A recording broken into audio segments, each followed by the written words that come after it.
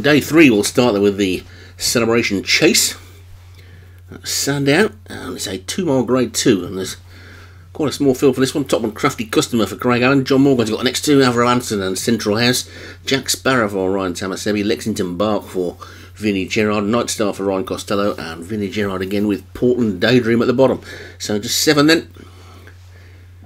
And more horses or less races, I think, is what we're going to need for the National Hunt next season. Called in and away. Short run to the first, and over we go. And Jack Sparrow is the first one to show. And opens up by a couple of lengths to Avro Anson on the inside in second. The first of the two John Morgan horses. They're making their way down towards the second of the 12 fences then now.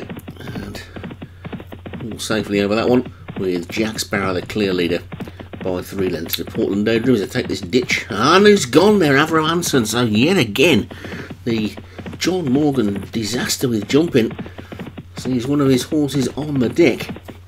And I think it's time for John Morgan to get Harvey Smith round or somebody.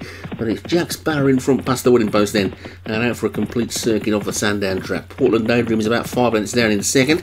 Then Night Star on the inside of Central House. Then Crafty Customer and finally Lexington Bark. So we're down to just 6. 3 of whom are great. So they're racing now down towards the back part of the track. The old water jump has been taken out, and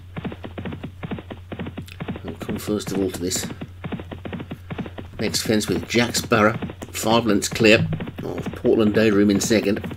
Central House and Night Star third and fourth, and then a gap of another 3 lengths back to Crafty Customer and Lexington Bark. So it's a long run now to the next, with that water having gone, and it's Jack Sparrow in the lead, leading by 3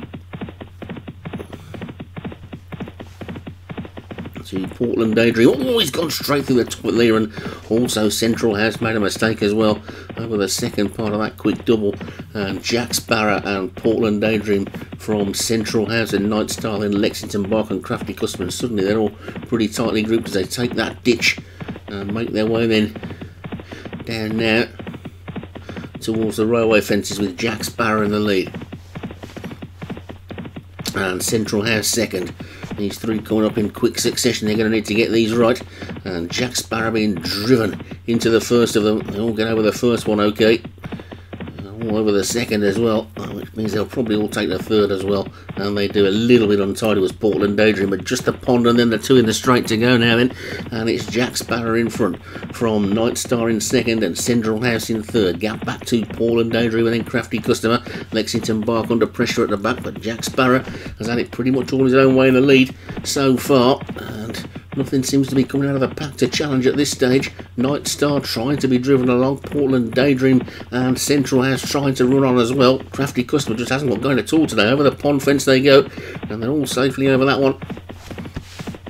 With just 2 to take, they're now in the straight, and it's Jack Sparrow from Night Star. These 2 are well clear of Portland Daydream and Central House. It could well be between these 2 as they come down towards the final 2 fences. Over it they go, and a mistake by Night Star. Jack Sparrow jumped in better, but the better jump of all came from Central House in third as they take the final fence, and over it they go, and Night Star lands in the lead. And it's an uphill finish now, and Night Star with a low weight is clear. Night Star is a good 2-3 lengths clear, and they're racing up towards the line, and Night Star's going to take it from Central House.